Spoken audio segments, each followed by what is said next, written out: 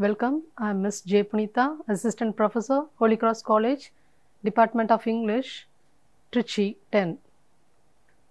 I am here to explain about A Nation's Strength, which was written by William Ralph Emerson.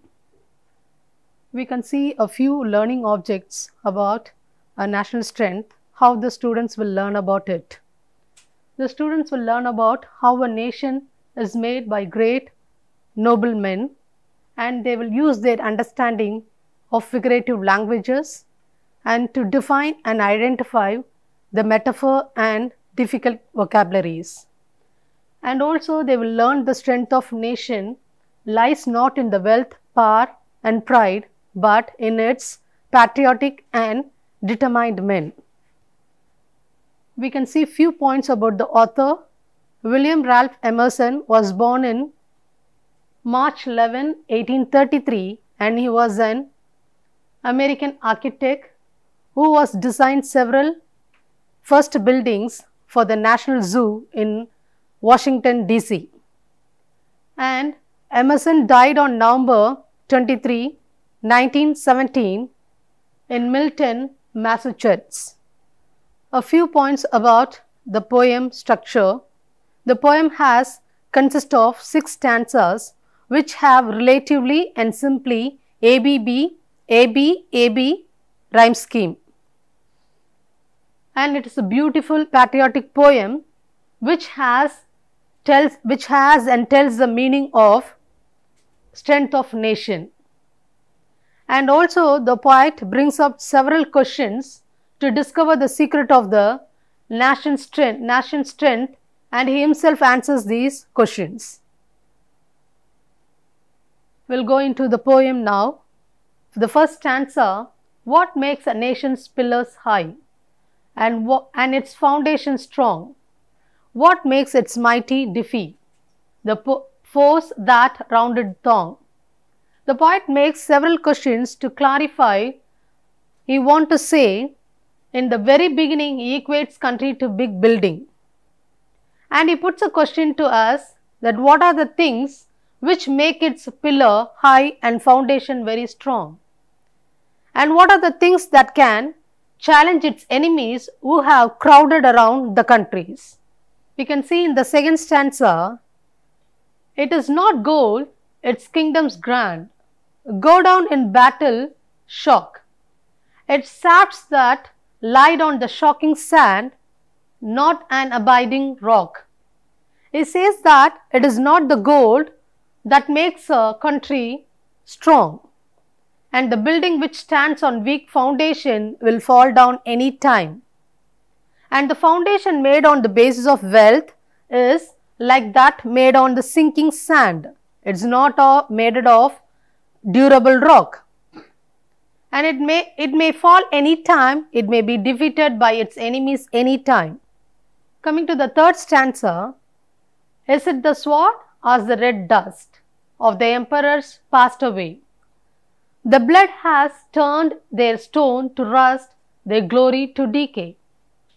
The poet suggests that to ask dust of the emperors, which are no more now, about the result of the fierce battles. The bloodshed which they shed for the countries is not there, and weak and rust foes are into decay. The glory of the powerful emperor never lasted for long. Coming to the fourth stanza, and is it pride or that bright crown has seemed to nations sweet, but God has struck its luster down in ashes at his feet. The poet proceeds to say that the pride of the crown which is glittering on the head of the kings and queens will never make their nation powerful, but their pride had to be fallen down. Their glory had to fade away with the passage of time. And the kings whoever brings laurels, victories and success to the country will fail one day. But that glory was not, because that glory was not permanent. Not gold, but only men can make. a people great and strong, men who, for truth and honor's sake, stand fast and suffer long. He says that it is not the gold or wealth which brings the greatness and strength and power to the country. Only the people who stands with virtues, humble and truth will bring the laurels and success to the country. And who the people suffer long for these greatness to withstand with the virtues can make their country great and strong. Brave men who work while others sleep, who dare while others fly. They build the nation's pillars deep and lift them to the sky. These are the brave men who always alert and active and will be struggle for their country to bring the laurels, who sacrifice their sleep for the safety and the security of the country, and also who will be dare enough to the enemies to save their country and secure their country without running away from the enemies, who make the pillars of the nation deep, strong and take them high in the sky. They provide strong foundation to the edifice of their nation.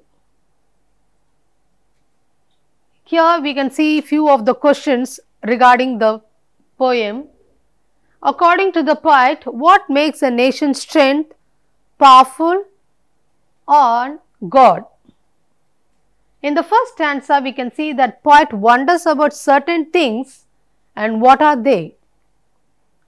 And we can see that what are the foundation of strong kingdom built on. And the fourth one, can wealth make nation great and strong? Here we can see few of the references related to the poem. Thank you.